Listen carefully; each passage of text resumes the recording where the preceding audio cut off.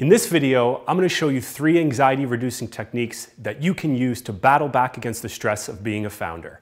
I'm Nick from Psychology Compass, the place where entrepreneurs go for lessons on achieving peak mental performance.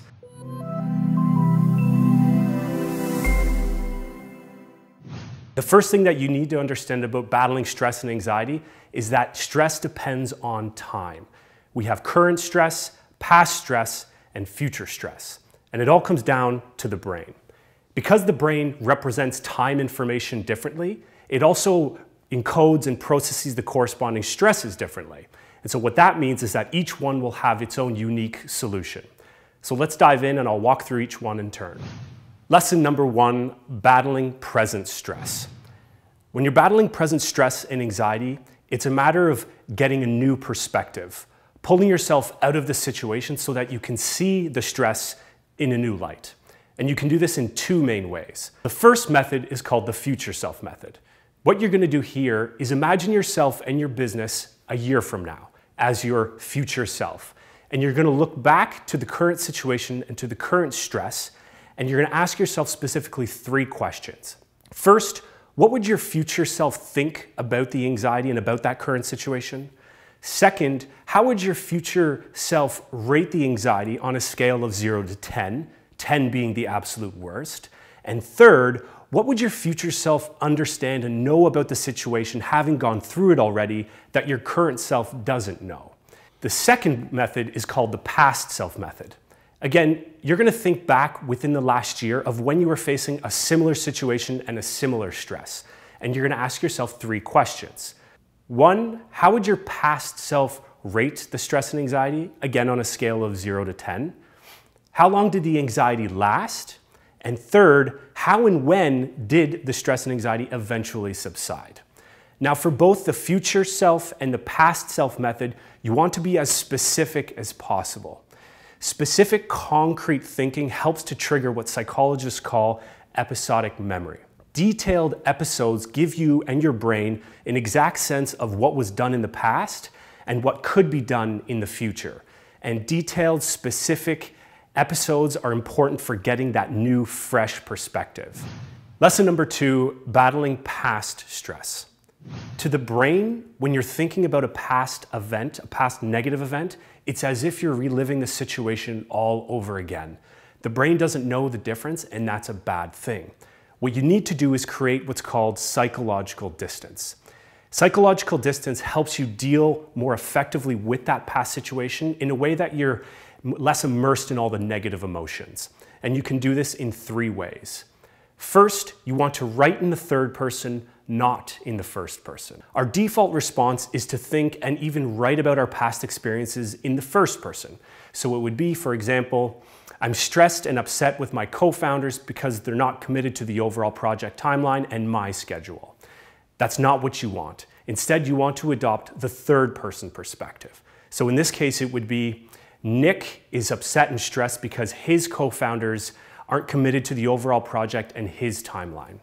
This simple shift in framing rewires the brain so that it gives it that psychological distance so that you can still effectively deal with that past situation.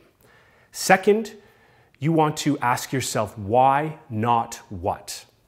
So when thinking back to this past situation, you want to ask yourself why certain negative emotions were felt as opposed to what they were.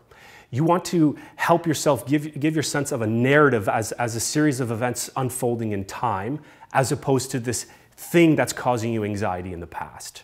And third, you want to reconstrue, not recollect. So again, when recalling that past event, you want to try to uncover some sort of insight from that situation. You don't want to just think about it as something that happened. Instead, you want to pull out the lesson that you learned. And a good way to do that is to imagine another person having gone through that situation, not once, but not twice, even 3 or 4 times. And ask yourself, what would they have learned in that situation that you can apply to yourself and your past stress? Lesson number 3, battling future stress. And there's 3 basic things to understand before we dive in with this lesson. First, future stress happens when there's too much uncertainty in your world. Second, uncertainty is resolved by creating mental constraints and limits. And third, The best way to create mental constraints is by creating what's called a goal hierarchy. And I'll walk through what that is in 4 separate steps. Step 1 is to create the hierarchy, or I should say create a number of different hierarchies. So you're going to look at all the things that you have in your business in terms of goals and things that you want to and that you need to accomplish. And you're going to construct a hierarchy. So let me explain. At the very top of each of your hierarchies is going to be a single major goal, what's also called your being goal. These are the things in your life and in your business that don't change, your values, your missions, your principles. And underneath that one being goal for a single hierarchy are going to be nested layers of your more minor goals, or what we often call your doing goals.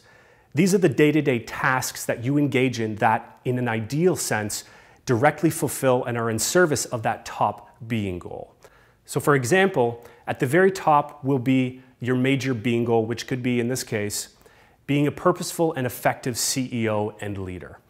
And then all of your minor doing goals that are nested below that will be the interactions and the meetings and the decisions that you make that are in direct service of that top major being goal. Now, I should say, with one strong caveat, that that is in an ideal world when there's not too much uncertainty and future stress. And this leads me to the second step. So step 2 is to locate and address where the broken links exist between your doing goals and your being goals. This is where the future uncertainty and this is where your future stress sits. So you need to look at all of the hierarchies that you've created and pinpoint exactly where those links are decoupled. The third step is to then reorganize your hierarchies. So for all of the decoupled links between the doing and the being, you need to take those tasks, those activities, those goals, and rearrange things. And if it means to get rid of one of those tasks altogether, then do it. This is the time in your life and in your business to reorganize so that you can prioritize what is important to you and to your business. And the fourth step is to economize action and stick to the plan. Assuming that you've constructed, reorganized, and identified your core goal hierarchies properly, you can trust the design, you can trust the system, so that anytime you act with any behavior or with any decision, you know that those minor doing goals are in fact in direct service of that top major being goal. And ultimately, that means you will resolve that future uncertainty and you will resolve that future stress. So to recap what we've covered, the main thing that you need to understand is that there's different stress depending on time. So when you are interacting in your day-to-day behaviors, making your decisions and running your business, and you feel that sting of anxiety and stress happening, ask yourself, is it a present stress, is it a past stress, or is it a future stress? And apply the appropriate lesson that will work best.